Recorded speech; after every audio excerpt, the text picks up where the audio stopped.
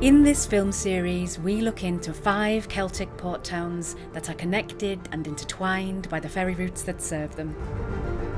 To get to know the landscape and the history, we hear from people in the know.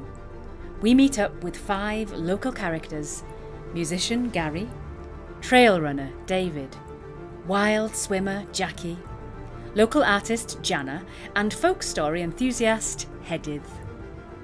We hear of their passion for heritage and how their love of the place they call home is shaping the future. Welcome to Ports Past and Present, Fishguard.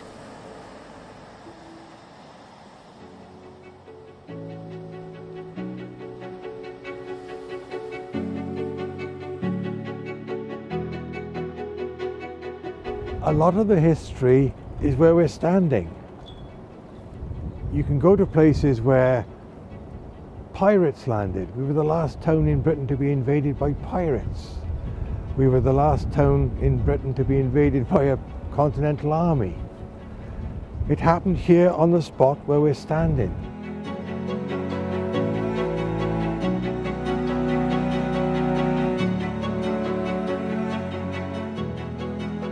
It seems an odd thing to have in my pocket, but it came from a pirate ship, stayed on the end there and fired its cannon into the town with the idea of getting the town to pay them money. Town wouldn't. One of these cannonballs lodged in a chimney in one of the pubs in town. The locals borrowed a cannon from a ship which is in the harbour. They brought it up to this place here so they could fire down onto the pirates. And so the pirates immediately turned tail and went. Because of the pirate attack, the town asked the government for cannon, and those 4 big cannon over there were provided by the government for the town to protect it from pirates. So this is a very interesting place in terms of getting a handle on the town history.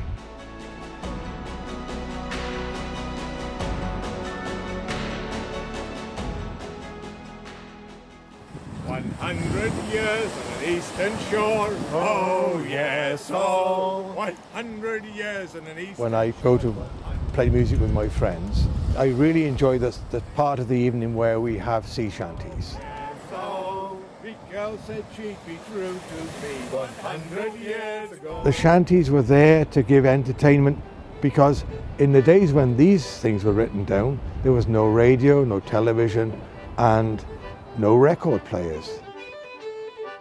A lot of our history is entangled with that set of stories and songs that go with these sea shanties. Fishguard as a town is part of what's called a peninsula culture. Peninsula cultures are where the peninsula has preserved the culture of the people who live on it.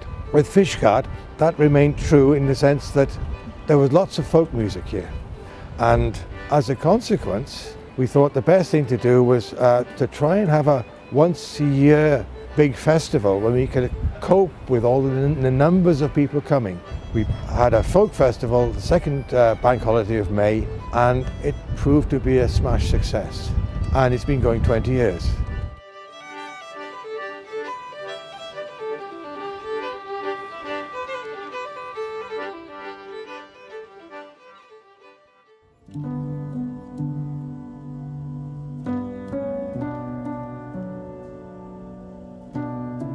I look out my window every day and I'm surrounded by inspiration. I'm quite close to the coastal path, so people walk past here all the time as well, and just whether it's the weather or the time of year or the people that are about, everything's always changing. There's always something that you can take inspiration from.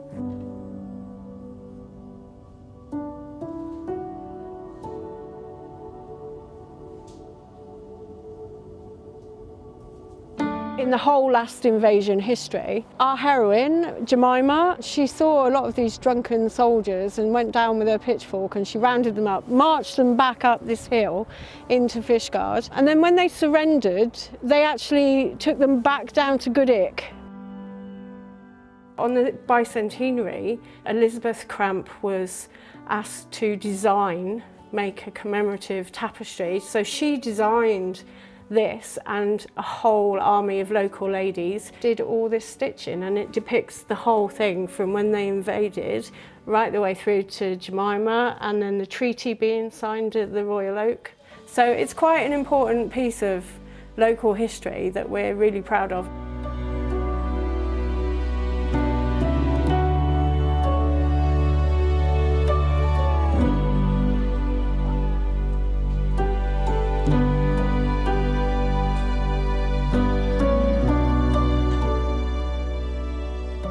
We're at Cwmareglwys and it's just a really beautiful little bay, and it's quite well known really for the church building that's only just left standing. There's only one more left, and that's St Brynwick's Church.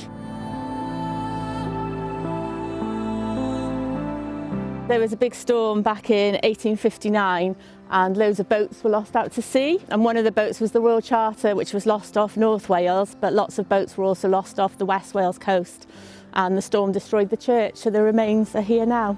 So it's just a really scenic place to come and swim.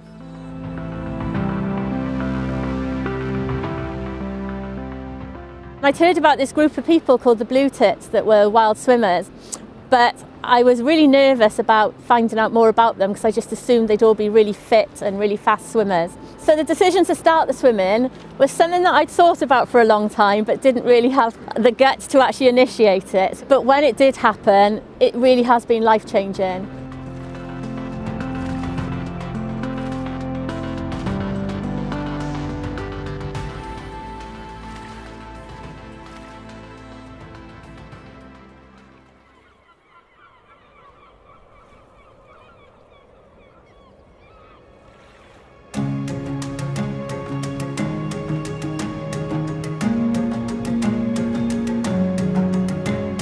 Here we are at the moment next to the field where the first flight to Ireland was achieved by Dennis Corbett Wilson in 1912. So he ended up setting off here early morning and probably just going out towards the Presely's there and hanging a left, and then following the ferry loop over to Rosslare and on to Enniscorthy and crash landing and hitting a stone wall. Quite a celebrity thing to do back in the day.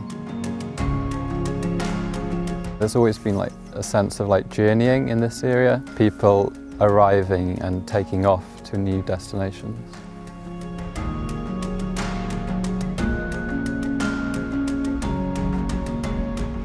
I think what is special about the area of Fishguard is geology of the place. It's nestled between Great Britain's only coastal national park, and then on the backdrop inland of that you have the Gwaun Valley, which is an ancient glacial valley leading up to the Presely Hills. It's got this amazing kind of mix of land and sea.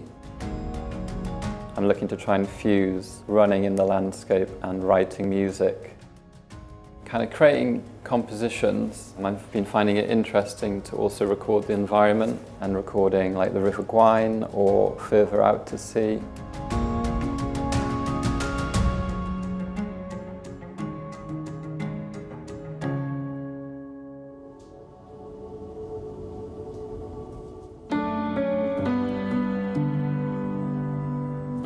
Rhyfeddes I pan ddechreuais I adrodd straeon Siemi Wad I blant yn y dosbarth pa mor boblogaidd we nhw.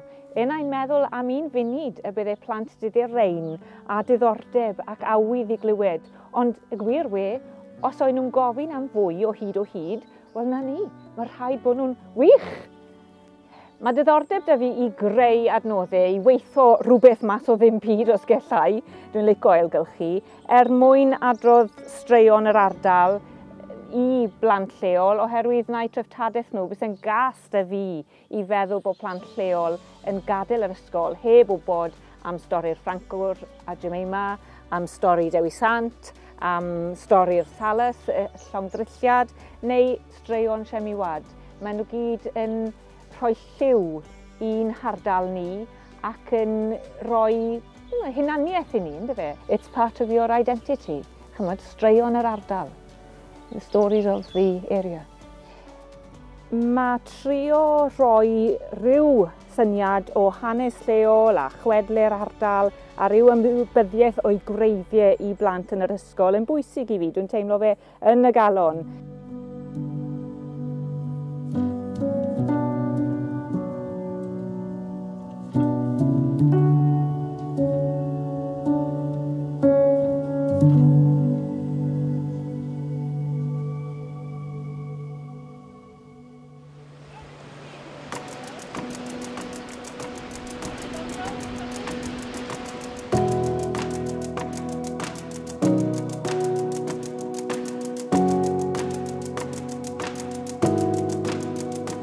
I think once you've been brought up to that rhythm of the sea, you never lose it. It's in your blood. The tide comes and goes like it does here. Life's a bit like that. You get high tides. The magic of living by the sea makes you feel part of something bigger, and port itself is a huge connection. So it's just always got this reminder of like things are happening all the time.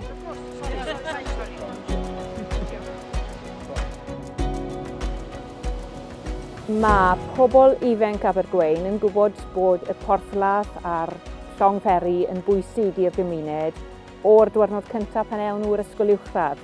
Mae'r ysgol uwchradd lan ar y bryn yn wynebu yr porthladd ac maen nhw'n gweld y llong yn y mewn a mas, yn ddyddiol, yn fisiol, trwy'r tymhorau, trwy'r blynyddau.